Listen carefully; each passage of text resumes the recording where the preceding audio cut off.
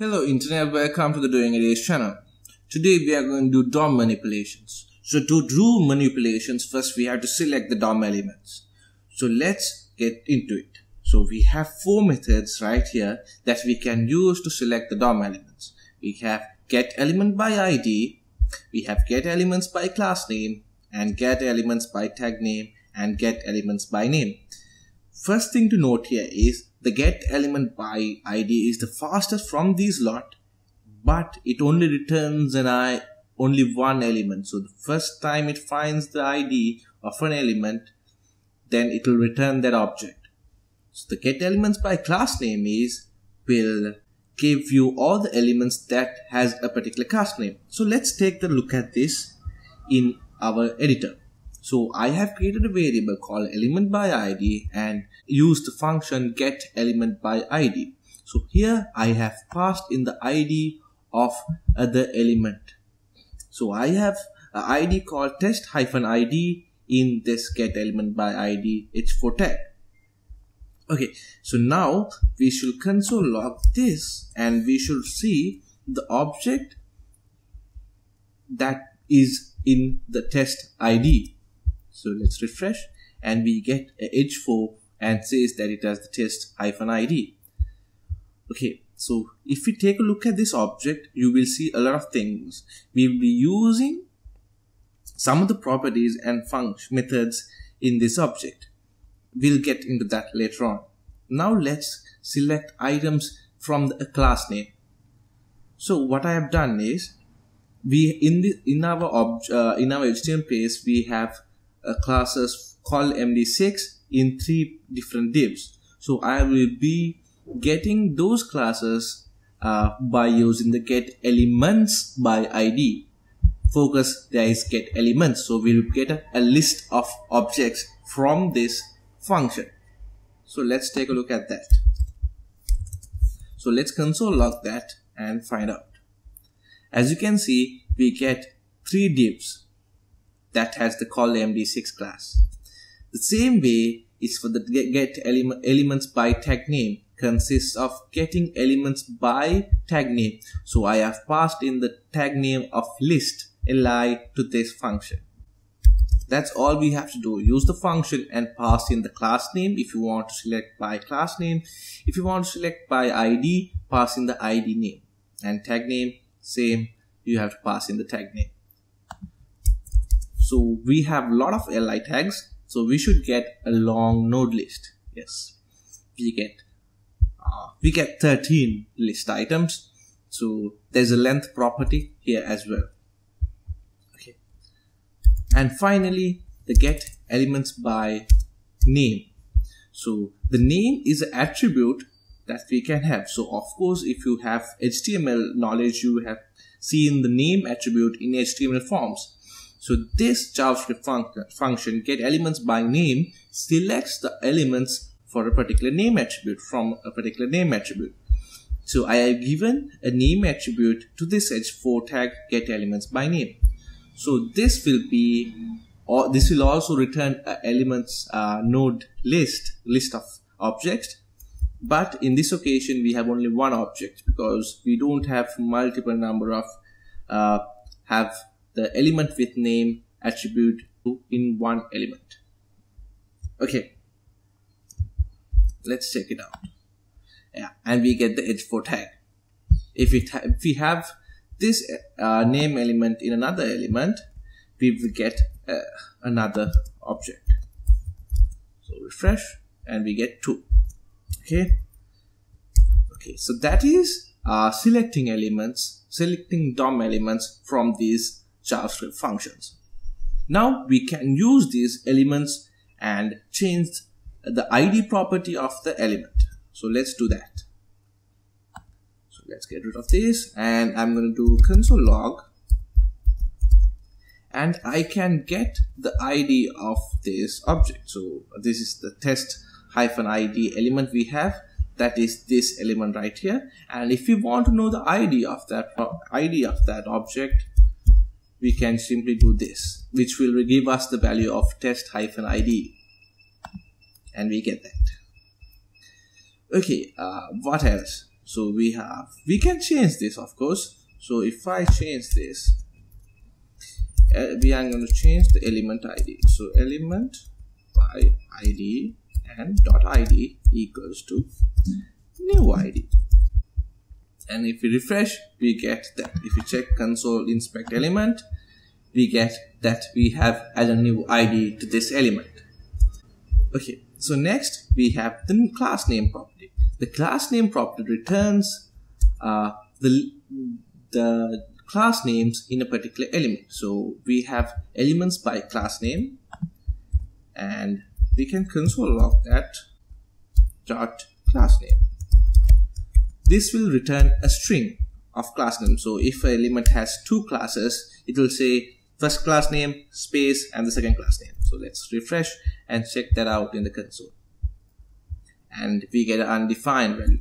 That is because elements by class name has a list of elements, but these properties are for one particular object. So we have to say which element that we want to use. So the call md6 divs, we have 3 of those. So let's select the first one and then get the class name of that div. Yes, we get call md6 space another class. So this is the class, this is the div that we have selected, and we get the both classes by the class name property. In modern browsers, we have a property called class list, which allows us to easily add, remove, and find out whether a particular class exists on an element. So let's do that. So let's change this to class list and let's check what we get. Here you will see in the class name property we got a string. Here we get a list of objects. So call md6, so not objects, actually the class names. So call md6 is one class and another class, and the two classes that we have in this element. Now we can add elements. So I'm going to add, and now adding a class. After I add a class, let's remove this from the console log, add it here, and let's check out the list again. Class list. Now we should get 3 classes. Yes, we get column md6, another class, and adding a class, which is the add. We use the add method in the class name property to add a class. Of course, we can do the same to remove it. Only thing we have to change the name of the method, remove, which will give us back the 2 classes. And again, we can check if an element exists. So I'm going to console log this, console log, and check if a class is contained in this element. So I'm going to say whether we have call md6 class for this element. It will return true because we have the call md6 class. If I do call md10, it will return false because we don't have that call md class in this particular div. Okay, so that is the class list property. Of course, we can get the tag name of an element as well. So simple enough, tag name, and we get this, the name of the tag will be a div and it will return in caps. Yes, we get that. So next we have the inner HTML and outer HTML properties. Inner HTML will change the HTML of an element inside an element. So let's take a look at that. So I'm going to use the element by this object, and I'm going to change the inner HTML. JavaScript changed me, and let's take a look at. As you can see, JavaScript changed me. So if we inspect, notice that the h4 tag did not change, only the string inside that changed. We can pass in, of course, we can pass in HTML tags. You can say put a p tag there, and we get the p tag as well. What the outer HTML does is it will replace the h4 tag or the containing tag. So now this is outer HTML. So let's come on this and check. See, the h4 tag is now not there because it has been replaced by this p tag. Okay, so that is inner HTML and outer HTML.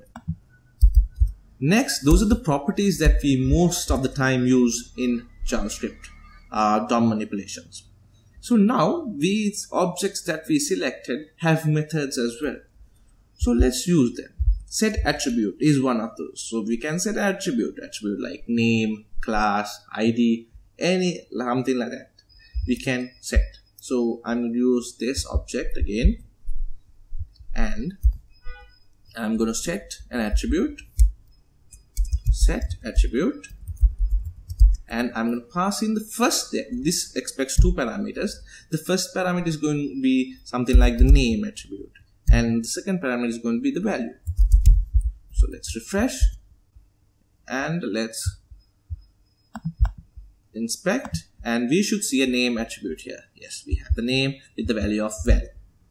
Okay, so this does not return anything, so there's no point in console logging that. That's why we got the undefined here in the console. Okay, so that is setting an attribute. We can remove attribute as well. So let's remove the name attribute that we added.